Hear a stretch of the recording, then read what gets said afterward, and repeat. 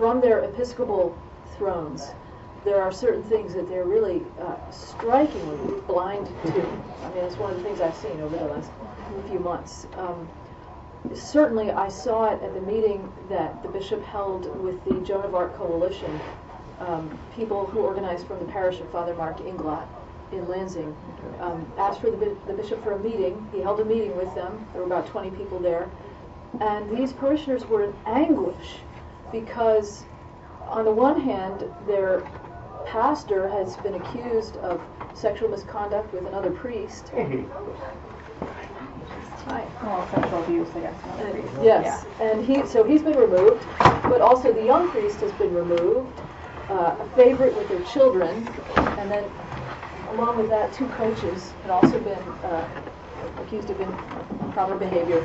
So these people were in anguish, and the bishop did not know how to respond to them pastorally. Right. He was pastorally obtuse, stunted.